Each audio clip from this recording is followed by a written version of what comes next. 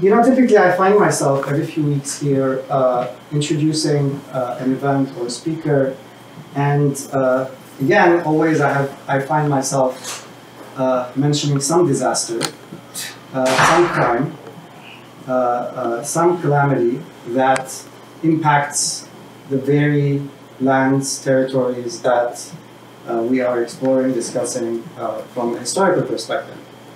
And I was thinking that the calamity that I was going to be mentioning today, at least this was the case a couple of weeks ago, was the ongoing blockade of Nagorno-Karabakh, Artsakh, that has been going on for 2 months now.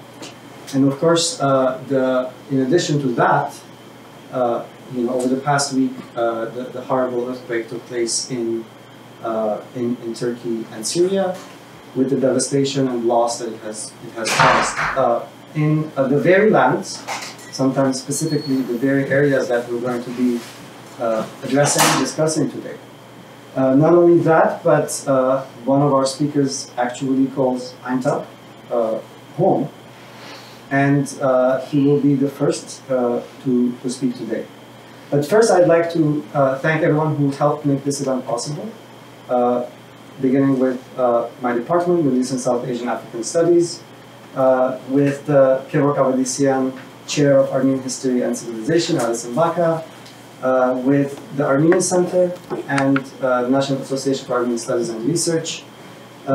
We have a wonderful lineup of speakers today who will address Armenians, Kurds, and the early Republican Turkey from a number of perspectives that I think, put together, will offer sort of a holistic, big picture of major transformations that were taking place around 100 years ago, and the way in which Armenians, Kurds, and the Republic of Turkey shaped and were shaped by these transformations. So, without further ado, I'd like to start with introducing Ümit Kürt, who he just reminded me this is his 4th time speaking here. So I do think there's some privileged position he is in. Ümit's talk is titled Modern Bandits in Transition from Late Ottoman Empire to the Turkish Republic, the story of property transfer in Aintab from warlords to urban Republican elite. Ümit is a historian of the modern Middle East. His research is on social, cultural, and economic history of the late Ottoman Empire and the Turkish Republic in the 19th and 20th centuries, with a special focus on the Armenian genocide and dispossession of Ottoman Armenians at large, imperial interests, ethnic politics, forced migration, and infrastructural transformations. His recent book, The Armenians of Aintab, has been a recipient of the Dr. Sona Avanian Book Prize for Excellence in Armenian Studies, honorable mention Book Prize by Ottoman and Turkish Studies Association.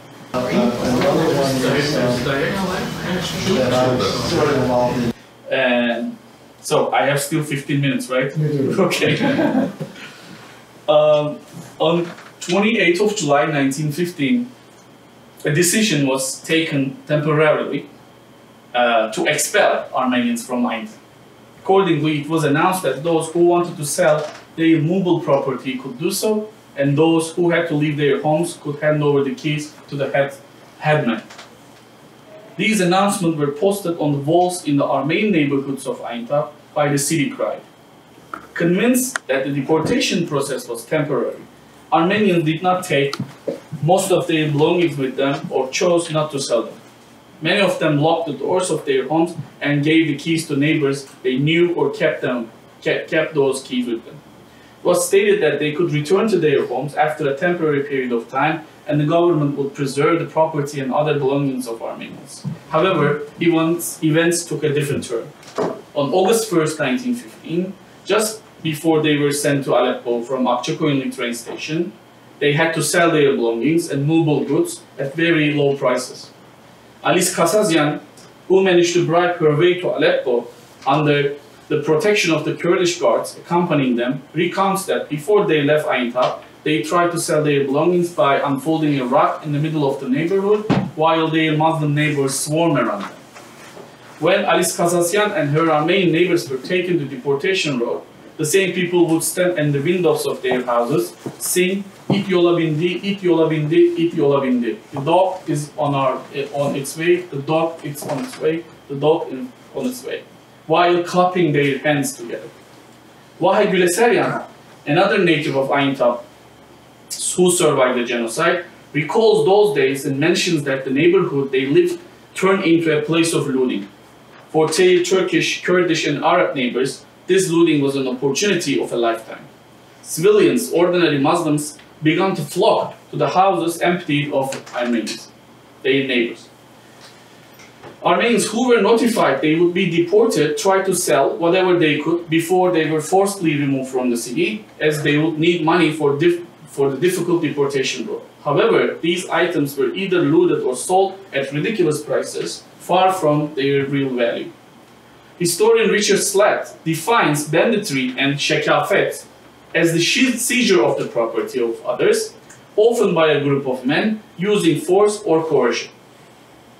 The process, which began in Aintab in August 1915, with the deportation of Gregorian Armenians in the first place, and continued with the deportation of Catholic and Protestant Armenians in November and December 1915, was put into practice by the so-called Ayan local elites, Turkish, Kurdish, and Arab civilian Muslims, military and civilian bureaucratic elites, the notables of Aintab, who were actually the warlords. In this process, in addition to political and physical acts of collective violence, the motivation that brought these people from different segments of society together was to loot the movables and goods that the deported Armenians had to leave behind, and so-called buy them by paying symbolic prices well below their market value, and to transfer the immovable properties into their own hands, so to speak, to seize, to appropriate wealth and riches created by them. Such an economic motivation play a visible role in the development and the growth of the mechanisms of consent and support for the deportation and extermination of Armenians. In this respect, and in accordance with the Richard Slatt's definition, local notables and ordinary people of Aintab benefited from the economy of extortion, and banditry found a space for articulation through massive plunder.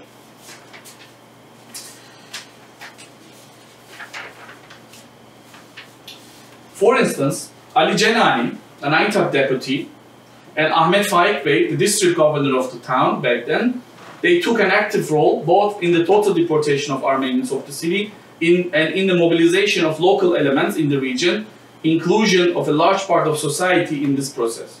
They were also at the forefront of the process of confiscating and plundering the wealth, possessions, and Armenians of Aintab had to leave behind after their deportation. Ahmet Faik Bey in particular involved local actors in this process with the guarantee that the property and assets left behind by the Armenians would be theirs. In order to confiscate and liquidate the properties of nearly 15,000 Armenians, an executive committee was even formed. Representing this committee, Debbagh Kimyazadeh, Nuri Beyoğlu Kadir, and Hacı Halilzade Zeki, the prominent men of the city, local lords, traveled to Derzor. These warlords wanted to make sure with their own eyes that the real conditions of the Armenians of Aintab, whose property they wanted to seize, would make it impossible for them to return to Aintab and survive. After returning from Derzor, they accelerated the liquidation process. Deportations on the one hand and the looting and the pillaging inside in the city on the other hand continue rapidly. Harutun Nazaryan, who was 18 years old at the time of deportation, described how the Kayacik neighborhood, where the Armenians of Aintab were most densely populated, turned into a marketplace from the beginning of August 1915. The belongings of Armenians were taken out of their homes and sold for the next to nothing in the bazaars set up in the middle of the streets. Even the stones of the houses were removed. It's not the owners who determine the prices, but those who so-called buy them. In his memoirs, Yervan Küçükyan, who survived the deportations and the genocide, vividly describes how neighbors and the Kurdish villages from the surrounding villages swarmed over the belongings in his family's house and how they were forced to dispose of them at 1/5 the price. One of the most important reasons why Armenian deportees broke down from poverty and hunger on the deportation roads besides the sheer violence and in the camps, was that their valuables were taken away from them in this way. They do not even have enough money in their pockets to buy food or to bribe the officers or soldiers accompanying them on the deportation road to protect them on the roads or even give them water. Efronia Khachadurian from Aintab, who was exempted from deportation, witnessed the looting of the belongings laid out on the rocks in the middle of the street. She depicted the process as follows. Armenians brought everything they could sell to the markets in the streets, but who would want to buy them? The Turks knew very well, sooner or later these things would belong to them. Two cries said, "Do not be afraid, lock your doors, put your money in the bank or hand it over to Turkish acquaintances. After a short time, you will return to your homes, the government guarantees you this." Likewise, Kirkor Bavaryan, who was deported with his family to the town of Salamia in Syria, remembers those days in the same way. Quote, "The neighborhoods and the districts where Armenians lived literally turned into huge bazaars. Everything that could be sold was displayed on the streets. Items from homes of Armenians sent to Akçakoyunlu train station were sold for 1/20 of their value. These markets were set up in front of those Armenians' houses." On August 22, 1915, the doors of the largest church belonging to Orthodox Armenians, Surp Asvazetsin Gegegetsi, which contained some of the belongings taken from the homes of Armenians on their way to exile, were locked and sealed. The items were then auctioned and bought at prices for below their value by members of the Aintab's local elite. Hagop Kabejian, who witnessed this process, records that the belongings and other valuables in the homes of Armenians were looted and plundered by Muslim Turks and Kurds. These belongings and assets were put up for sale by the looters in the bazaar set up in front of the looted Armenian homes.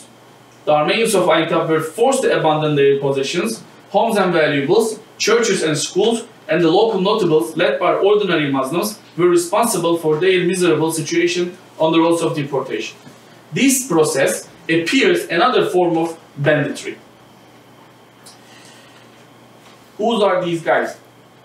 Eyüp Sabri, the bookkeeper, Hakkı, the Evkaf officer, Tahçızade Abdullah, the second head of the Antep Union and Progress Society, Kahyazade Hüseyin Cemil Göğüş, Mennanzade Mustafa, İmamzade Mustafa, İncozade Hasan, and so on and so forth. I attend the high school of most of the great-granddaughters and sons of these families, by the way.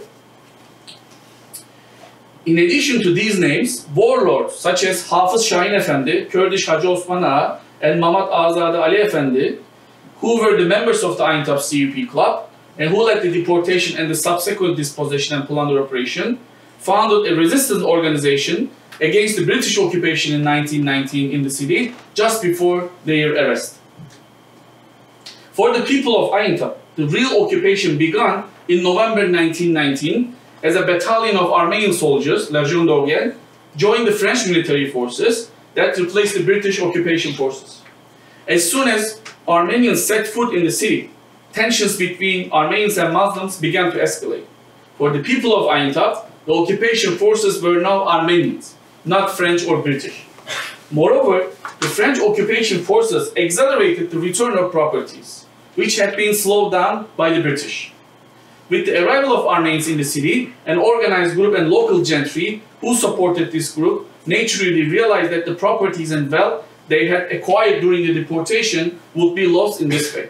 For this reason, they decided to provide material and logistical support to the Kemalist nationalist forces emerging in Anatolia and to organize an armed and organized resistance movement in the city. However, the notables in question had withheld their support to nationalist forces until that moment and even displayed an attitude of satisfaction with the British occupation.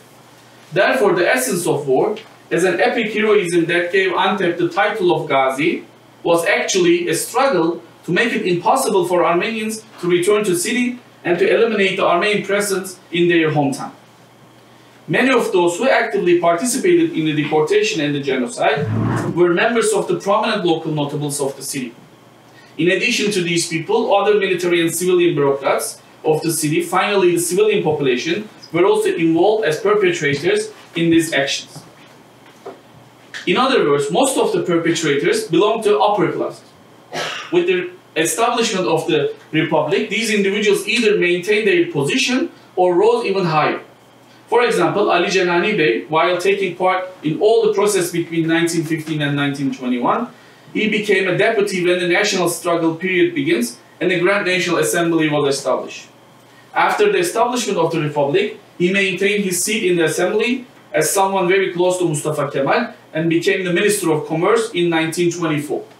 He was also an exile from Malta. After the Armenians completely left the city in 1921-1922, the houses, fields, land and other real estate properties left by them were sold very small amounts. In other words, these properties were given to those who were useful in the struggle against the Armenians and the French in the city, to the district commanders and those who participated in the war. In fact, conflicts arose between some local elements who participated in the war, fought, struggled, and considered themselves truly from Aintab, and other notables who left the city at the beginning of the war, did not show any merit, but came back after the Armenians and the French had evacuated the city and took possession of the properties left by them. There was an open property dispute. Nearly, it's possible to read the entire local history of Aintab between 1919 and 1921 through this conflict. One day after the war, a crier goes around the whole of Gaziantep saying that people who have been useful in the war should come to Tuzhana. Everyone went. My father was among them, of course. Queue up 2 by 2. 2 people will enter through this door. My father's turn comes. There are many keys on a big rock. They say, each person should take 2 of the keys. There is also a medal. My father looks at it. So we save Aintab for these 2 keys and that piece of thing. Thank you. And he walks out. Those keys were the keys of Armenians, and 2 keys mean 2 houses. Selçuk Beshe quotes these sentences from his father, Ali Beshe, who was one of the founding fathers of Aintab CUP Club and a prominent figure in the city, a veteran of the Battle of Antep savunması. The same Ali Beshe, one of Mustafa Kemal's trusted figures, was assigned to train entrepreneurs for Gaziantep, one of the most prominent cities of the newly established Republican regime. Ali Beshe, who was also a close friend of Kılıç Ali, selected 5 young people from the city to study engineering in Germany in line with Mustafa Kemal's instructions. One of these young Cemil Alevli, one of the biggest entrepreneurs and industrialists of Gaziantep in the 60s and 70s. Of course, in order to become an entrepreneur, it's not only to study in Germany. In order to meet Cemil Alevli's need for capital, the Armenian property belonging to Kalutyan family came to his rescue. In 1932, a house belonging to Kalutyan, together with the buildings of Atenagan, an Armenian school, and the Second Catholic Church, were given to Cemil Alevli for an extremely low amount of money.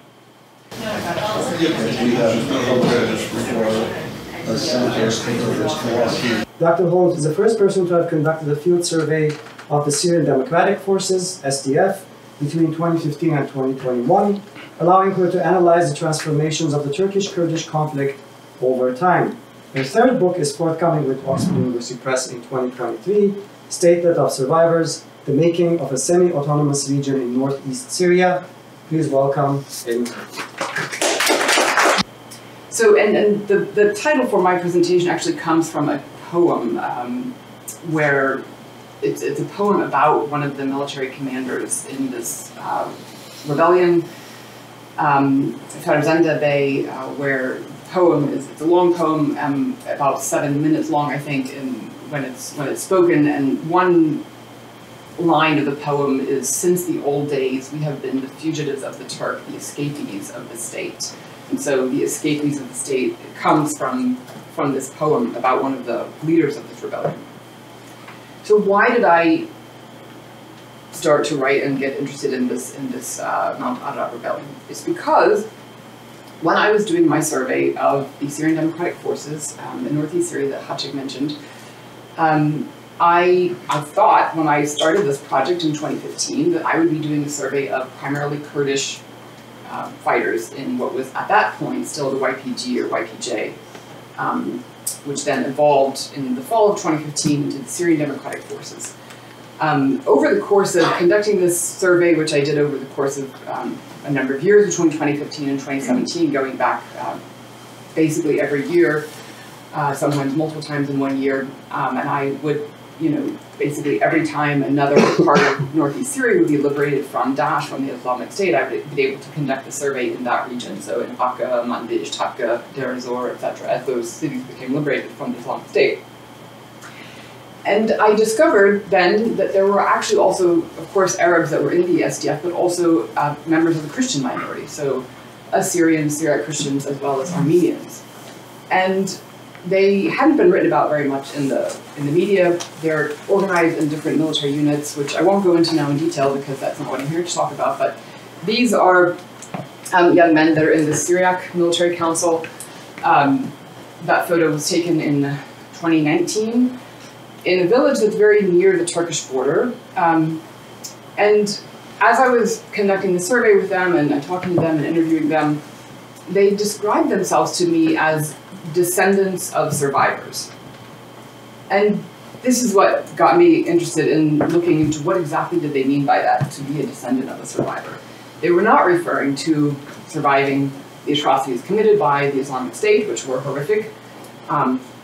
They were not referring to the atrocities committed by the Assad regime, which are also horrific. They were referring to, of course, the atrocities committed at the time of 1915 of the Armenian-Assyrian genocide, and that they are the descendants of those who survived the deportations.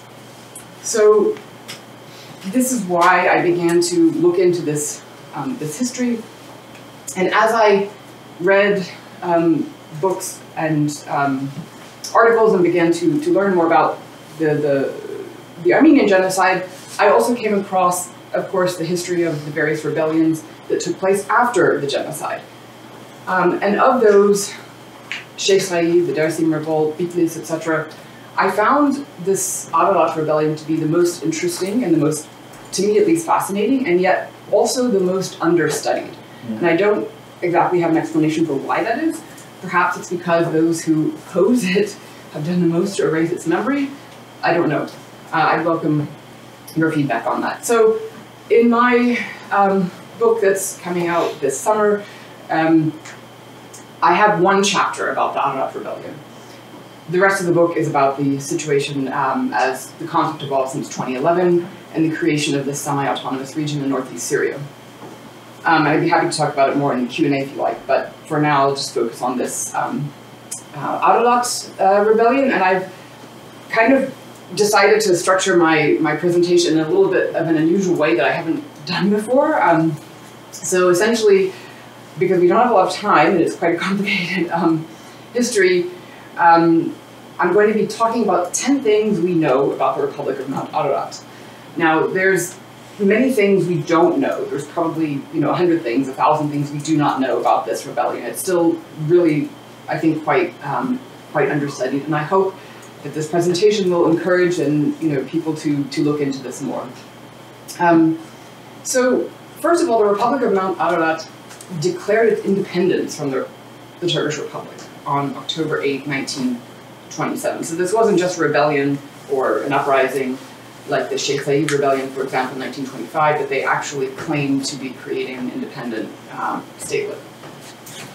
The territory where this statelet existed was around, of course, the province of Ara, the Ararat region on the border to Armenia. If you can see on this map, it's this section here, so it goes all the way up to Erzurum and down to Lake Van. And this map is from the memoirs of İhsan Nuri, one of the leaders of the Ararat rebellion. So number 2, the Republic of Mount Ararat came into existence because of cooperation between Kurds and Armenians. It was based on an official treaty of cooperation between the Kurdish Khoygun League and the Armenian Revolutionary Federation, the Dashnaks, in which they agreed to collaborate for the liberation of Armenians and Kurds. This is a photo of Ardashir Muradian. I've been told no relation to Khachik. He was known by the nom de guerre Zilan Bey. and Isa Nuri, the Kurdish commander-in-chief of the forces on Mount Ararat. Number 3, one of the preconditions of support that the ARF provided the Armenian Revolutionary Federation to Khoybun was that there be Kurdish unity. And so they actually had to take an oath, what they call the Khoybun Oath. I do hereby swear on my honor and religion that from the date of my signing of this undertaking to a period of 2 years, I do not use arms against any Kurd unless an attack is made on my life and honor. I do postpone to the expiry of these 2 years all blood feuds, etc. So they had to actually swear this oath that they would unify the various Kurdish tribes and organizations, and actually the other Kurdish organizations were dissolved so that they would be unified under this Khoybun. Number 4, Mount Ararat had many of the trappings of a de facto statelet. They had their own flag, they wrote a national anthem, they wrote their own laws, they demanded that all Turkish soldiers leave the area, and they created a civilian administration. Now, we do not know the extent to which this administration actually existed, but they did appoint a leader of the administration, and they had, as I said, many of the trappings, at least, of what looked like a statelet. But I think, personally, more interesting than this question is the fact that they, first of all, worked to overcome grievances and mistrust between Kurds and Armenians in the aftermath of the genocide, when some Kurds were implicated in the genocide and the deportations. But that the ideology that they developed, according to their at least 12-point proclamation, if you can call it an ideology, at least it's some ideas that they have sketched out, is that it's egalitarian. So point 7 it clearly stated that all inhabitants, regardless of race or religion, will be treated equally. Number 9, despite this quite severe violence, the rebels did not give up easily. These are unpublished minutes of another meeting in 1931. Although Turkish officials claimed they had defeated the uprising in 1930, but still a year and a half later, they were still planning, according to these documents, to not only continue the rebellion, but to actually expand it. So you see, they're talking about la organisation du pays, to organize the basis of the insurrection and the resistance in all of these districts, Ararat, Erzurum, Hakkari, Botan, meaning Jazira, Siirt, Midyat, Sassoon, etc. So they were actually planning to even expand it. I mean, they didn't give up easily, despite the reportedly huge massacres that occurred in the area. And finally, Turkish officials believed, after they did crush the rebellion, that they had not only defeated Mount Ararat but resolved the entire Kurdish question. The Turkish foreign minister allegedly said that the Kurdish question had become part of history, and this is a cartoon from Milliyet in 1930 with the inscription of Ara, so Ararat, and that imagined Kurdistan is buried here. Thank you.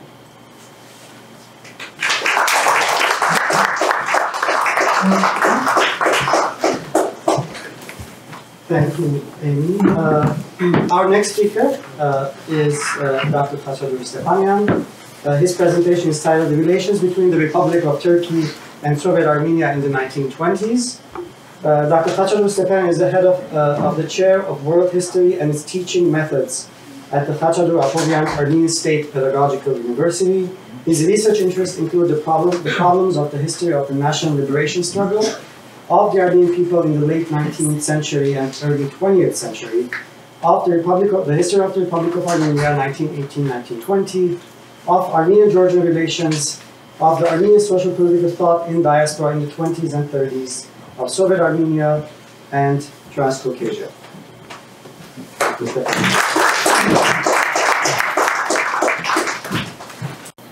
After which, if necessary, I will detail it with questions and answers. The relations between the Republic of Turkey and Soviet Armenia in 1920s were determined by several factors. First of all, it should be noted that Soviet Armenia could not have absolutely independent relations with Turkey without Moscow's permission.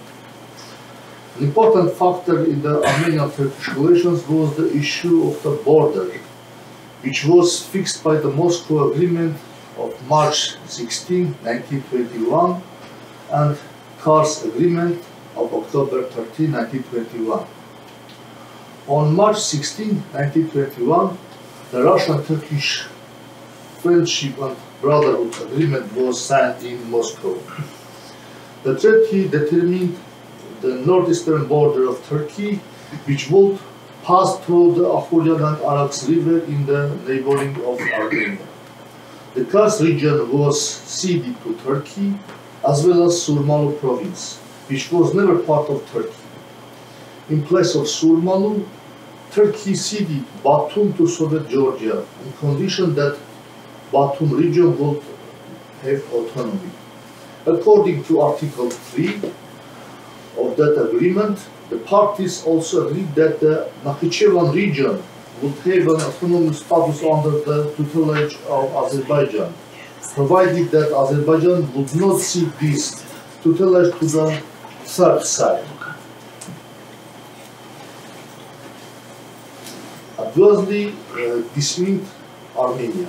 Russia was obliged to take steps toward the Transcaucasian republics to that they would recognize the articles related to them in that agreement.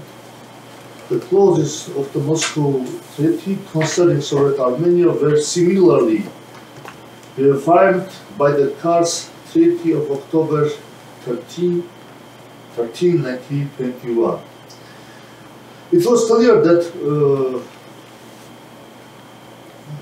it was clear from the political reality of that moment that despite the displeasure of the Armenian side, the change of borders was not possible in the coming years. But still the annexion of part of Western Armenia, I mean Kars and Surmalu, to Turkey and Nakhichevan to Soviet Azerbaijan had an impact on relations, at least psychologically. After the formation of the USSR, the relations between Soviet Armenia and Turkey became more regulated and at the same time became more controlled by Moscow. Even the state trading organization HIAR, Armenian Trade, of Soviet Armenia has already opened its representative office in Kars. This was the only organization that officially communicated with the Republic of Turkey on behalf of Soviet Armenia. The remaining commercial and economic relations were regulated by the central authorities of the USSR. The HIAR organization also made full use of the opportunity given to it to take necessary steps for the economy of Soviet Armenia in trade relations with Turkey. The exchange of goods continued. Cotton, millet, barley, leather, and brandy were exported to the less developed regions of Western Turkey. It should be noted that since 1924, Turkey had planned a rather large customs for the Armenian goods, customs fee for Armenian goods, which was about 60% of the value of the goods. In other words, Turkey tried to develop their eastern regions at the expense of the Transcaucasia, but at the same time, they did not allow the development of Soviet Armenia. By the way, Georgia greatly benefited from this. In a very short period of time, it gained a dominant position in the Turkish-Transcaucasian economic relations. In order to imagine the proportion of trade and economic relations between Soviet Armenia and Turkey, let us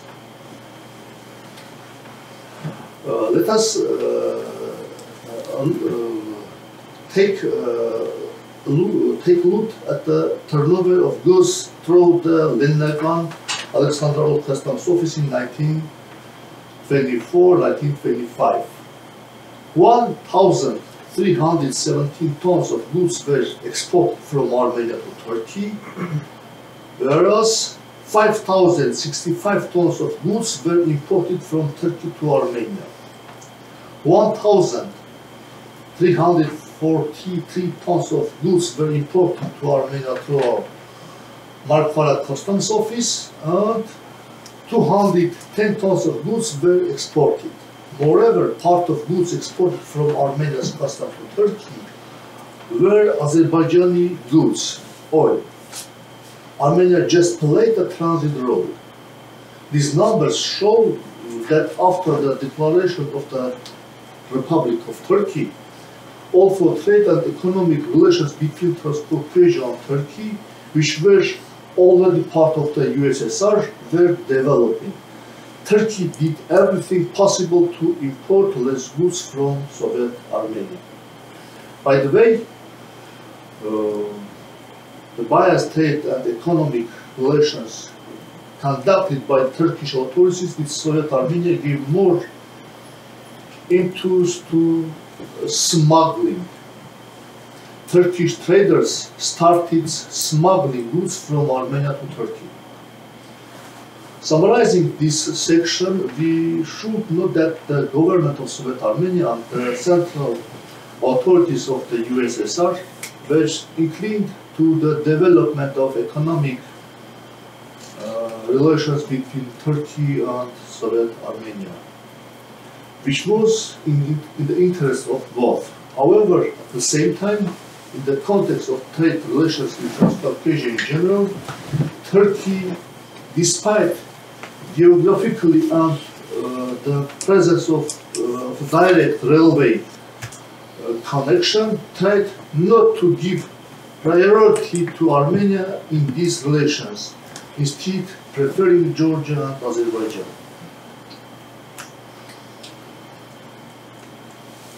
Another factor, the Kurdish disorder movement that began in the second half of the 1950s had a certain impact on the relations between the Republic of Turkey and Soviet Armenia in terms of security.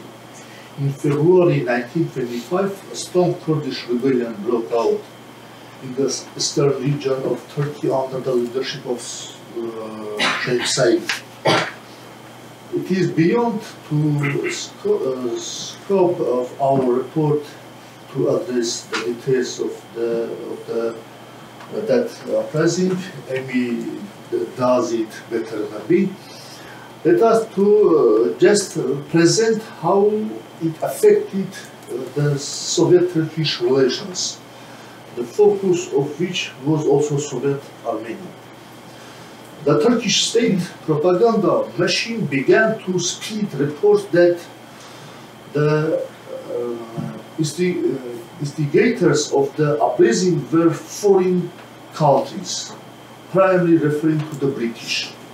During the rebellion, the Turkish government constantly worked to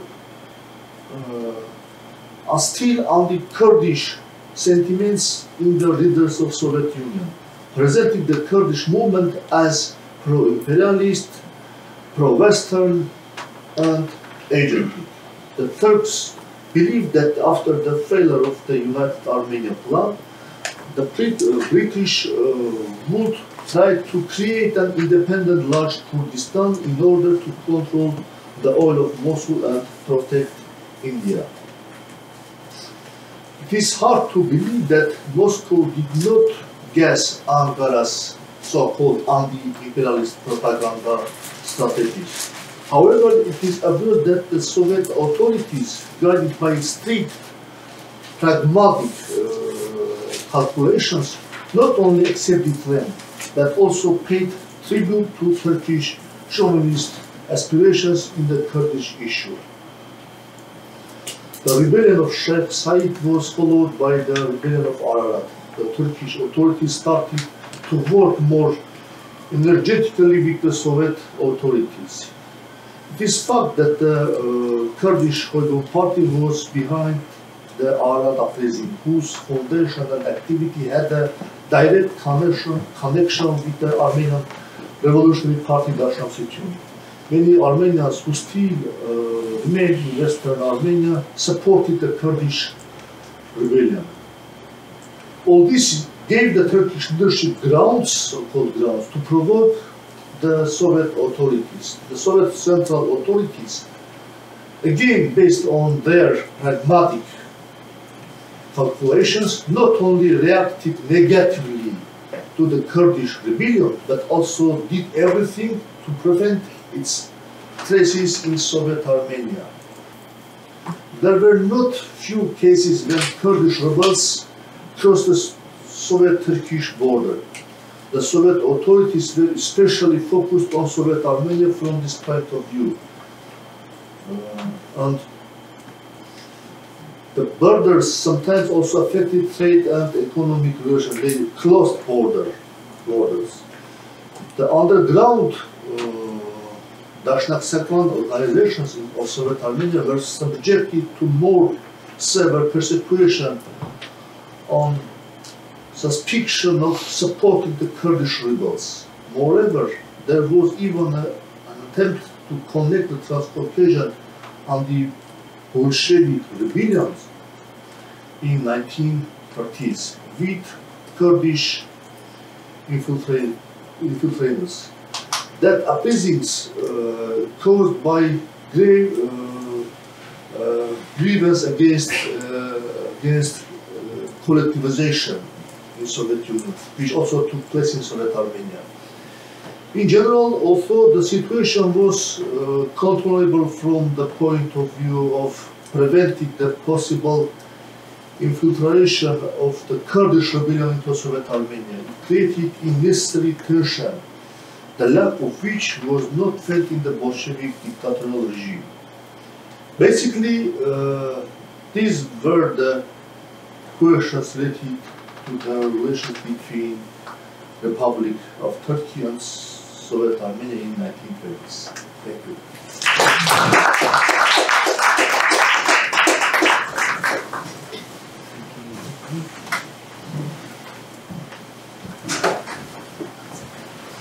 Thank you. Our last speaker is Jan Stein. She received her undergraduate degree from the University of Montana and her master's and PhD from Princeton University. Her book, The Margins of Empire, Kurdish Militias in the Ottoman Tribal Zone, was published by Stanford University Press in 2011 and translated into Turkish in 2013. Dr. Klein has also authored numerous articles and book chapters on various topics related to late Ottoman and Kurdish history, and is currently working on the construction of minorities in the late Ottoman Empire and post-Ottoman states. Dr. Klein.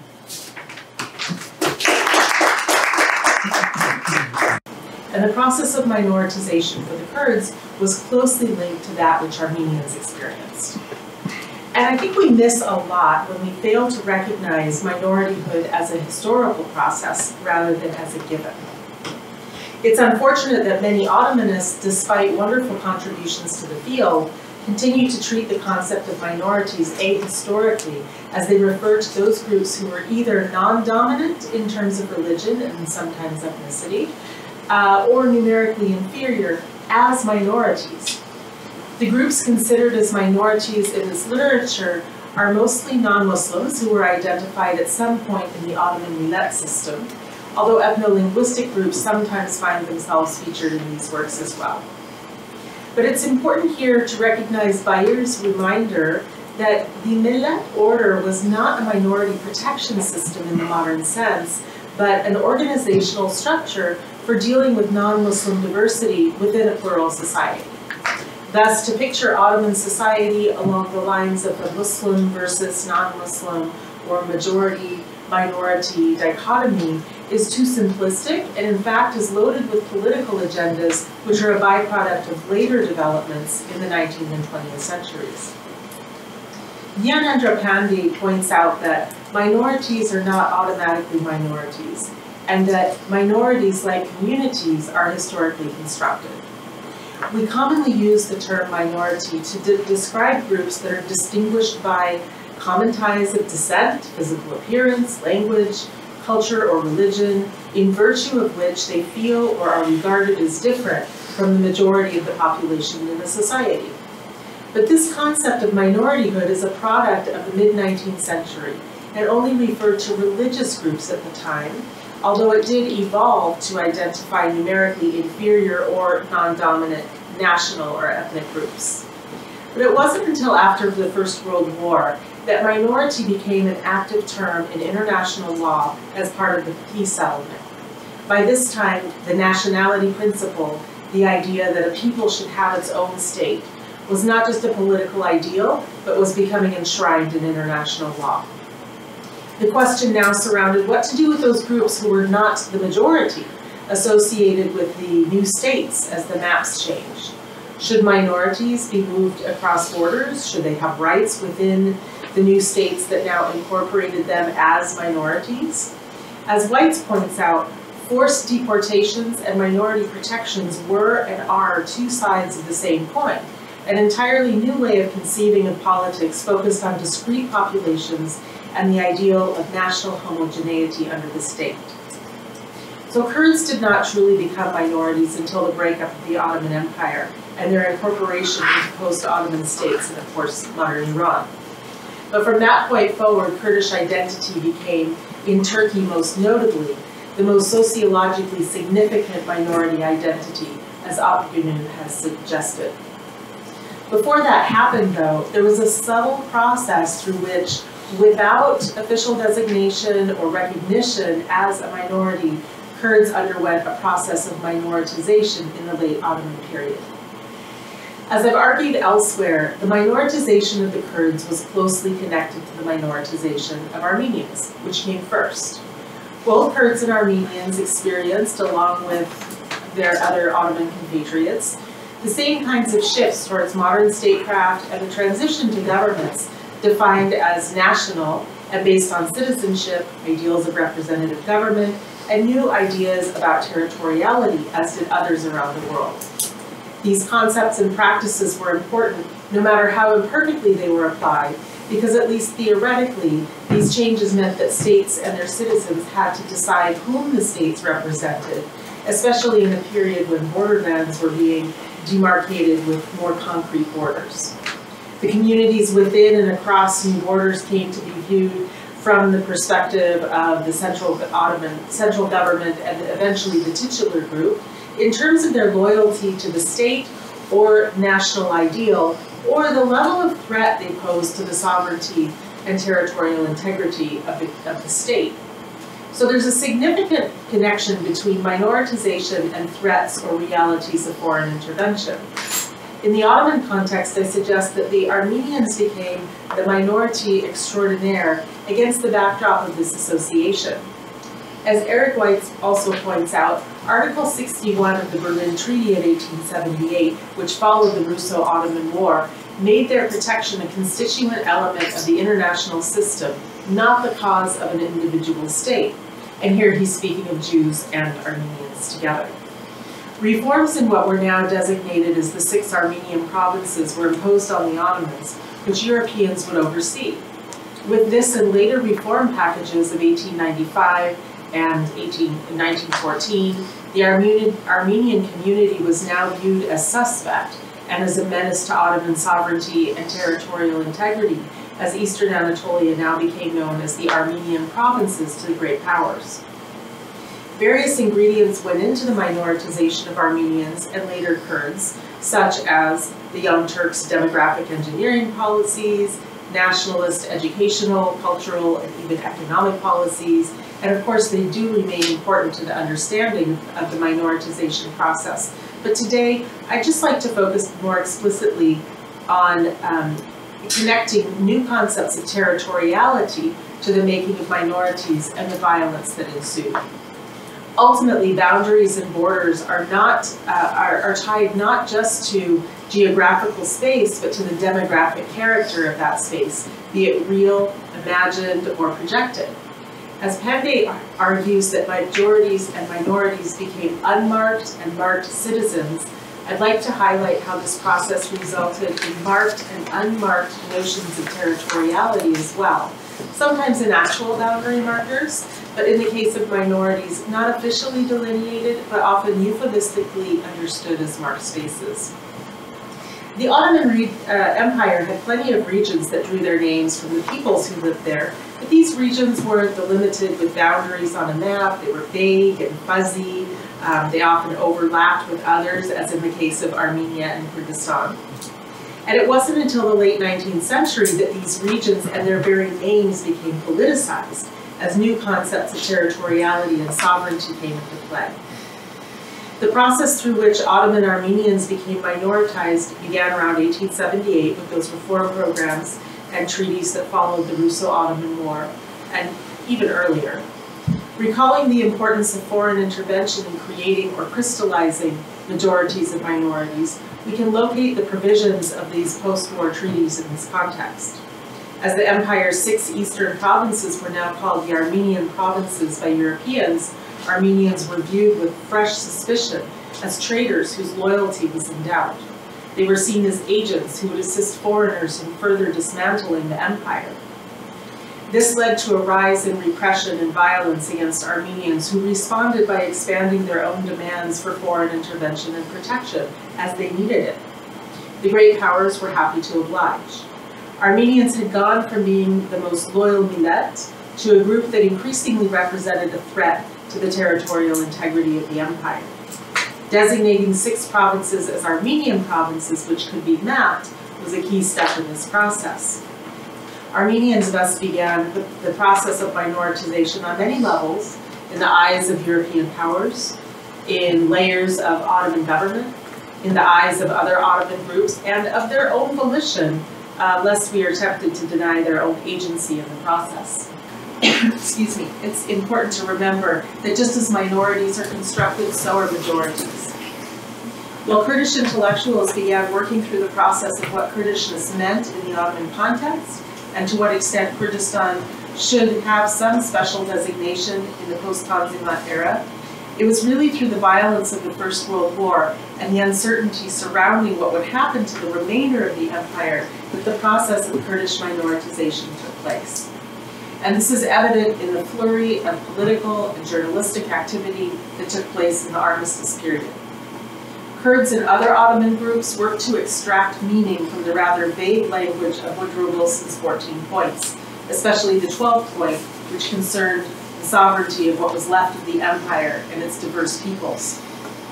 Some Kurds made it clear that they really would not like to be a minority in a state that denied them equality, whereas they had perceived over the previous decade, early features of their minoritization process had begun to make themselves evident. The Central Ottoman government viewing Kurds as an uncivilized group, as a wild card in the borderlands, and especially dangerous as a cross-border people. But the war changed the facts on the ground significantly. The vast majority of their Armenian neighbors had been eliminated through genocide.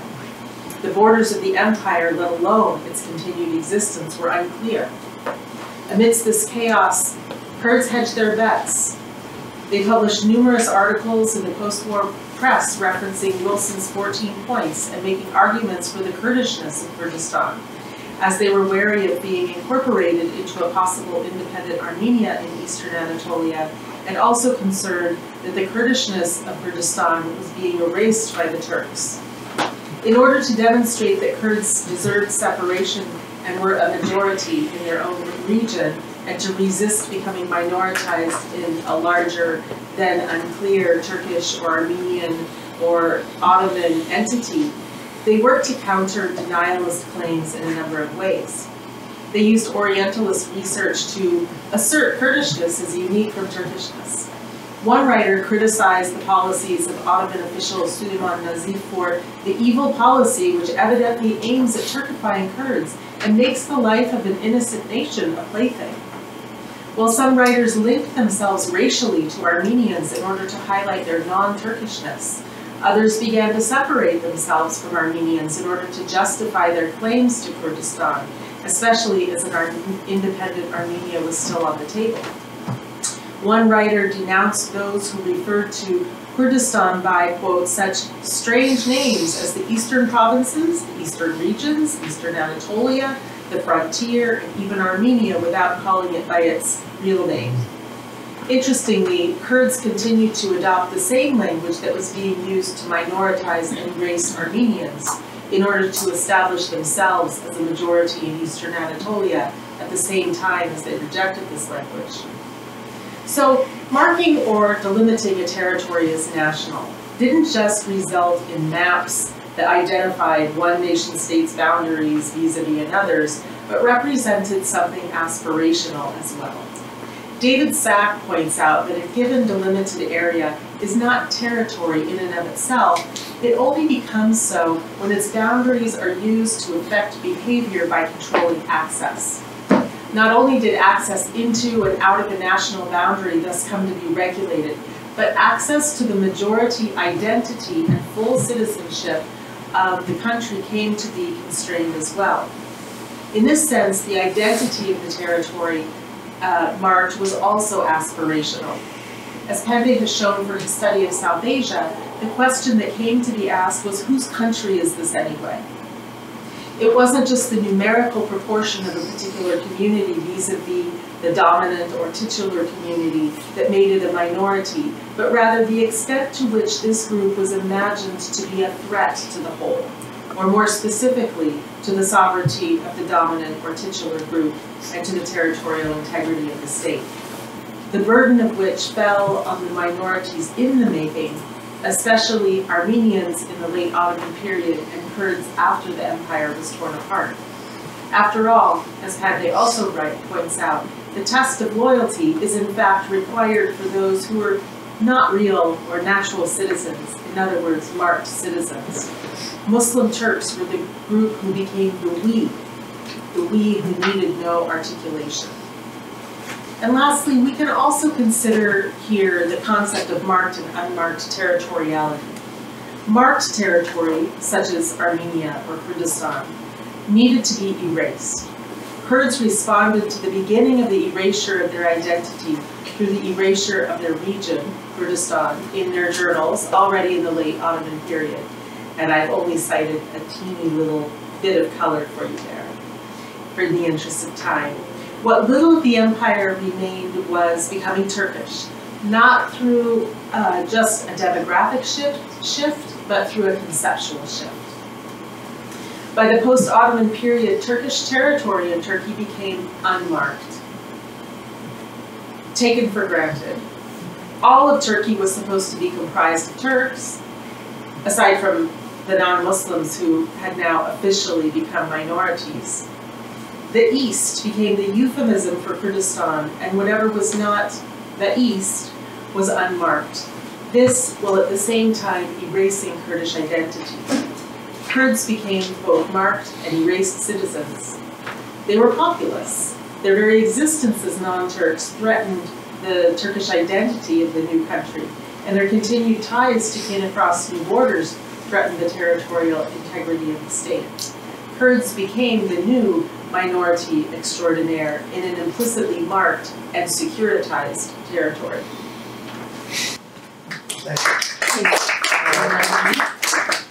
All right, everyone. So we do have some time for questions. So we'll try to take as many as possible. Let's start. Yes, Dr. Marsoudia. Yes, I was.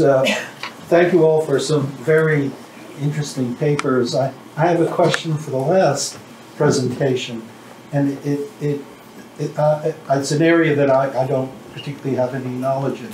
But with regard to the role of the census in the Ottoman Empire, what was the role of the census in this concept of minoritization? Because we know that the first census in the Ottoman Empire was 1831, after the Janissary rebellion that was put down, the auspicious event. Passing over roads that were death marches, and you know, my grandmother was from Antwerp, so the epicenter was near there, and they don't realize, you know, so instead of me constantly explaining to people what was going on there, there's some way to present my family.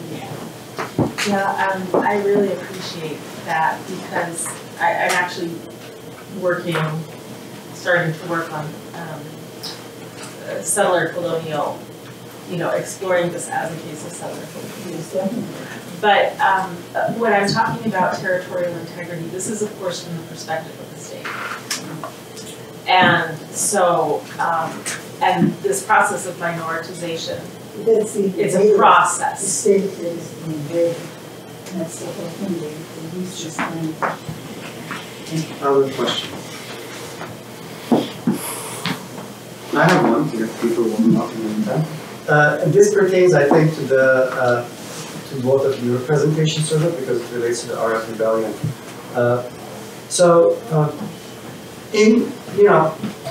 Perhaps you can address the discourse on the Kurdish and Turkish side, and you can address the one on the Armenian side. So this question of why is this Arab rebellion less emphasized? I believe pretty much also in the Armenian context, as it is in the Turkish one. So they had to ban word of mouth or travelers like the Forbes. But beyond the lack of, and again maybe in the Armenian context there are more sources, but I think beyond that, the fact that you, I do think, and maybe I'm being provocative, but I do think there's been possibly a greater attempt to erase this memory. I don't know, I really would like to hear what other people have to say, but I think compared to Sheikh Said or Dersim or Biglis, it's, I don't know, I don't have another explanation, but I think we should hear what people think. It has been greatly explored in the published archives of the general staff in Turkey. General staff archives. So there are a bunch of volumes on the Sheikh Jafet's, the whole rebellions during the early Republican period, from the entirely state perspective, for sure. Sources you can find also in Boston archives. In the AR archives. So what's interesting, this doesn't directly answer your question, I can't give the experts, but one thing that I was participating in a workshop at Yale in May on World War I in the Middle East, and I was tasked with, some sources that would help us understand what was going on with the Kurds. And one question that came up was, so the armistice period, we often think it ends just a few years, of course, after the war, that this is just a few years. But in fact, we can see, if we see these ongoing movements, including the Sheikh Said rebellion, including Ararat, including Dersim, then that period is much longer than is often acknowledged in the literature, that so-called armistice period. So even though there isn't, this is an interesting time period, because even though there isn't much scholarship on this right now, there's just a few people, who have written on this, there's a number of publications in the process about this. So I believe that within the next year or two, right, the conversation about this is going to be very different. Suddenly there's this increased interest. In the Arab archives alone, there's hundreds of documents related to specifically the different negotiations, agreements that are not really being met. So there's these, for example, these letters that go back and forth about $5,000 that the AR is supposed to send the Kurds that never arrives, and it's like they keep writing back. And so there's a lot of material that actually is not explored. Part of it is actually used by Amy in her work, and I think Lugano's forthcoming work is also going to be important in that. All right. Any further questions? All right. Thank you, everyone, for being here and joining us.